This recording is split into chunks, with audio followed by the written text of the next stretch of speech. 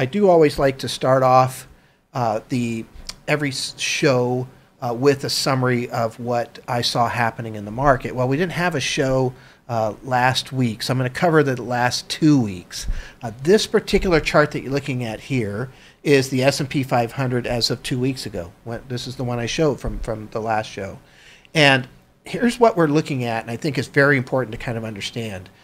We call a primary trend the major trend of the market, be up or down or sideways. And then you've got this secondary trend where you kind of have the market go the other direction of the primary trend. So if you look at that red line there, you know, the primary trend so far for this year is obviously down. But we had this unbelievable run-up going on that started in the middle of June and peaked out there in early August. And what we kind of have like a checklist of things we'd like to see so that that smaller trend, that would be the secondary trend at the moment, becomes the primary trend, and we reestablish an upward trend as the primary trend. So we'd like to see the market breaking through different resistance points. So in other words, where the market has spent a lot of time and a lot of people accumulated shares, and they tend to kind of want to sell when it gets back there. Eventually that gets dried up, and we see strength that goes through. And we did that. We actually broke through 3 fairly major resistance points all the way up until this point. The next thing we like to see is really the market retrace at least half of the loss that we had. And so that happened. So we did it. We broke through the 50% retracement level. And then next, in this particular case, we like to see it break through the 200-day moving average, which is that blue line that you see there. And so it got really close. It got within 1 point of breaking through the 200-day moving average, and it fell. And so it's a couple weeks ago. It was still hanging out there. And then ultimately, if it would have broken through, we would like to have seen it, you know, break through the trend line, that red line there, and then eventually continue to have enough strength to drag the 200-day moving average into the upward direction instead of the downward direction. Unfortunately, over this last 2 weeks, here's what happened, right? So that little piece of hanging up there eventually kind of fell down. And then if you look, there's one big red bar there. That's last Friday. And that is where the Federal Reserve does their Jackson Hole meeting every year. And Chairman Powell came out, had an 8-minute speech, did not allow any questions. And the Federal Reserve is very, very interested in trying to see the stock market come down. They have said exactly that, which is kind of amazing.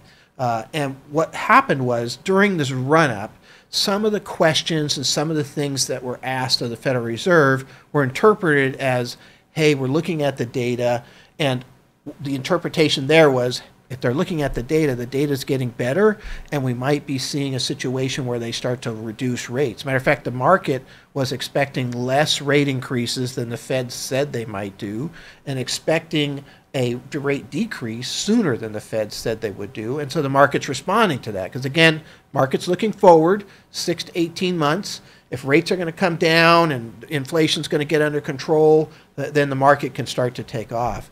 And the Fed doesn't like this because they're trying to fight a very high inflationary scenario right now, where if people have a lot of money in growth in their homes, growth in their stock portfolios, their 401ks, their IRAs, whatever it is, they feel more wealthy, and so they start to spend more. And the Federal Reserve wants to help make us feel like we shouldn't be spending, because it is one of the problems. People are spending. Matter of fact, we saw a nearly record amount of credit card debt accumulated in July by households here in the U.S. And so what's happening is there's this huge pent-up demand. People want to get out there. They want to do things. They want to go out to eat. They want to travel. And even if they don't have the money, they're going to borrow the money. We had this very large amount of savings that was there from the pandemic and all the money that was handed out. It seems like a lot of that is dried up, and things are more expensive now. So, of course, some people are compensating for that by borrowing. So, you know, and the Fed wants all of this to stop so that they can get inflation back from 9.1% at the high back down to 2%. And so that big red bar just continued all the way through this week. We had basically lower lows all week. Up until yesterday. Yesterday we had a low that we hit, and then we reversed, actually a pretty nice reversal, and ended up for the day. A very nice run right at the end of the day. But today's been really fascinating. Today's an important day because today's the day that they report the job picture for last month, for August. And so the market opened up. The numbers were pretty good.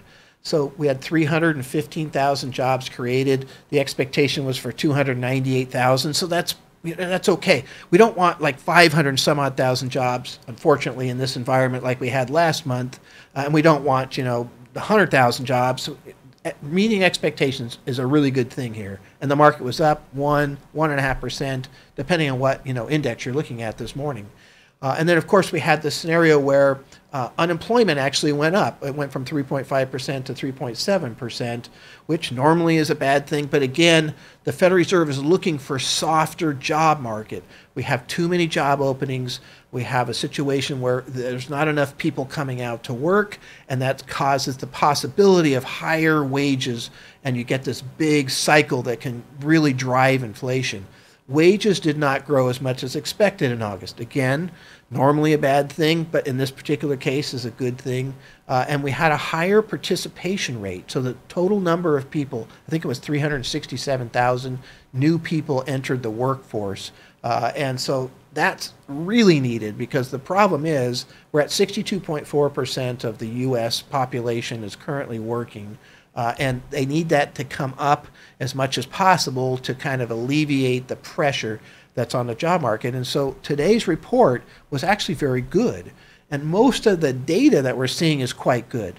Gas prices have been coming down almost every day for almost 3 months now. You've got a scenario where the headline inflation, whether it's CPI or PCE, is coming down. Core inflation on all the different measures have been coming down. Still very high, right? So that's part of the problem. But the trend is on the downward slope. But the Federal Reserve doesn't want your accounts to be worth a lot. And they don't want to see these breakthroughs. They don't want to see this market take off, because it's counterproductive for them to try to bring down inflation. Again, if we feel wealthy, we're going to possibly spend or borrow or do whatever we have. And so this is part of the program. They're raising rates, they're trying to reduce liquidity, they're reducing their balance sheet, and they're talking as aggressive as they possibly can. And this week, one of the big catalysts was one of the Fed presidents talking about how she felt that the market is still off, that it would be over 4% that the Fed fund rate gets to by next year, which is more than the market thinks, and that we wouldn't have any rate decreases in 2023, which of course the market felt like there might be a possibility of rate decreases early in 2023. So that created another downturn and such too. So I will say one thing, in my opinion. What they're talking about, we call it job owning. They're trying to talk the market down. You can see it's working, right? But it doesn't always work long term, because the data eventually kind of plays out. The one fear that we all have is that the Federal Reserve doesn't interpret the data properly. This has happened before, and over-raises rates and slows things down too much, and the stock market suffers because of that, even if possibly it didn't need to. So this is a good time to be cautious until we see what happens with the Federal Reserve. We get more data coming in that's continuing to show improvements in some of these areas. There's lots of geopolitical things that can happen with Russia, obviously controlling a lot of energy for Europe.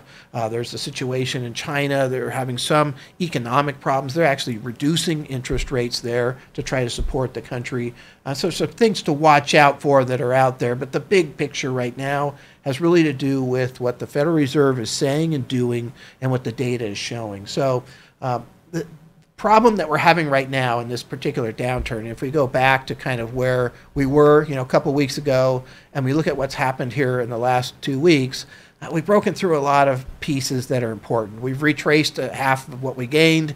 That's not good. We broke through 2 of the resistance levels that we broke through on the way up. So we're still bouncing off of this last one, which is a good thing. Hopefully we hold.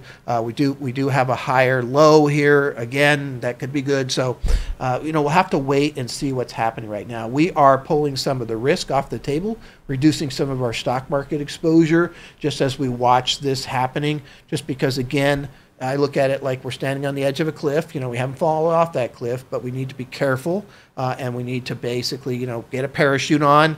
And that parachute for me is just reducing risk. And we take some of our stock market holdings and move them into T-bill ETFs, at least for the short term, just to wait and see what happens here, because we really don't want to be unprepared and fall off that cliff with no parachute. So I think it's a good time to be a little bit careful as far as that goes, and that's what we're advocating at this point in time. So anyway, that's my outlook for this last couple of weeks. It's an incredible time frame with all of the high inflation, lockdowns in China. We've got this whole scenario going on in Ukraine and Russia and all these other areas, these inputs that are happening, pent-up demand. It's a really, really incredible time frame. Very difficult to figure out what's going to happen.